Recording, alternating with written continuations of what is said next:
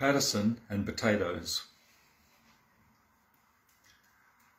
The Man from Ironbark by Banjo Paterson.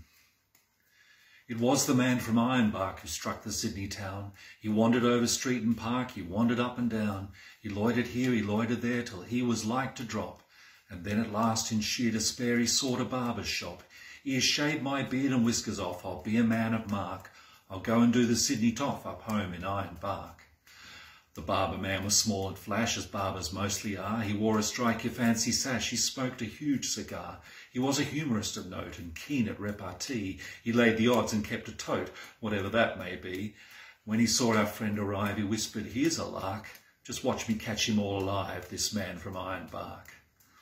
There were some gilded youths that sat along the barber's wall. Their eyes were dull, their heads were flat, they had no brains at all. To them the barber gave the wink, his dexter eyelid shut. "I'll make this bloomin' yokel think his bloomin' throat is cut." And as he soaped and rubbed it in, he made a rude remark. "I suppose the flats are pretty green up there in Ironbark." A grunt was all reply he got. He shaved the bushman's chin. He made the water boiling hot and dipped the razor in. He raised his hand, his brow grew black.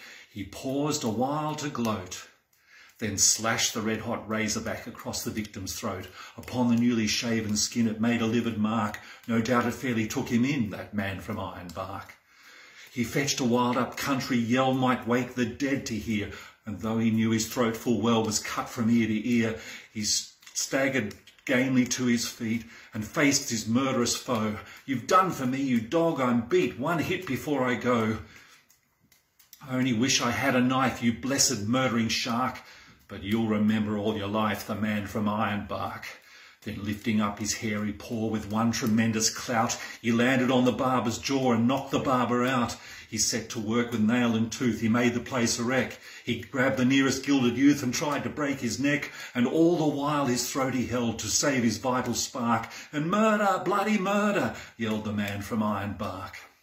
A peeler man who heard the din came in to see the show. He tried to run the bushman in, but he refused to go. And when at last the barber spoke, he said 'twas all in fun. 'Twas just a little harmless joke, a trifle overdone.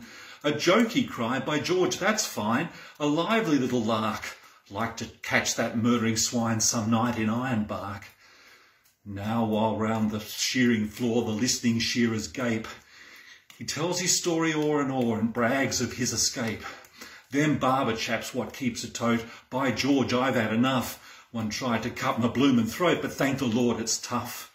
And whether he's believed or no, there's one thing to remark, that flowing beards are all a go up home in Ironbark.